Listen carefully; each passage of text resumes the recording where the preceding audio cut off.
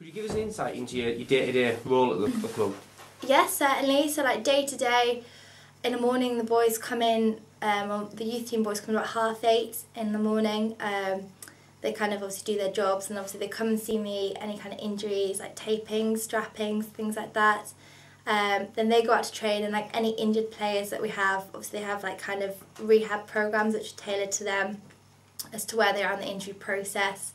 So then I'll either work in the gym with them or out on the pitch, depending on which stage they're at. You've had a few injuries recently in the squad. How do you go about planning and implementing each player's individual rehab? Yeah, I've had a couple of big ones this season. Yeah, you can try and plan as much as you can for rehab sessions, but one thing is it never like stays the same. You always kind of sometimes have to go back to the drawing board and change it. Obviously you have different targets and goals depending on what stage of the rehab process they are.